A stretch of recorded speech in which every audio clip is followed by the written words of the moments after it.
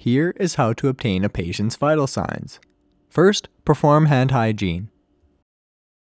Turn on your vital signs machine by pressing the power button. Next, apply an appropriately sized blood pressure cuff to the patient's arm. The artery marker should be turned toward the medial aspect of the arm and not directly over the bicep. The blood pressure cuff should fit snug on the arm. The patient should not be talking or have their legs crossed during the blood pressure reading. Press Start to initiate the blood pressure reading. While the blood pressure is being calculated, you can count the patient's respirations during this time.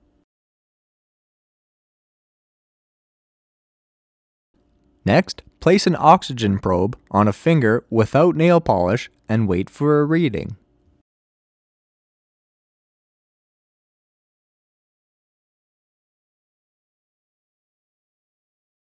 The oxygen probe will also sense a pulse, but to maintain accuracy, palpate the patient's radial pulse. Also, show the readings to the patient.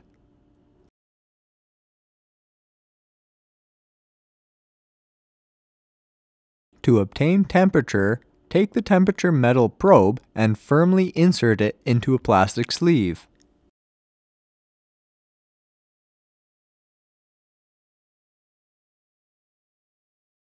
Then insert the probe under and at the back of the patient's tongue on either side of their mouth.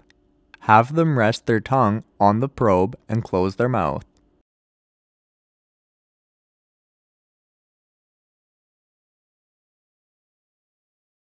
To dispose the plastic cover, press the top button to eject plastic into the garbage.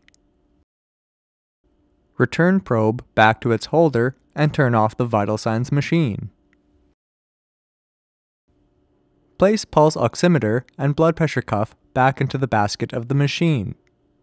If any vital sign is abnormal for the patient, repeat test, use a different machine, or if applicable, get a manual reading.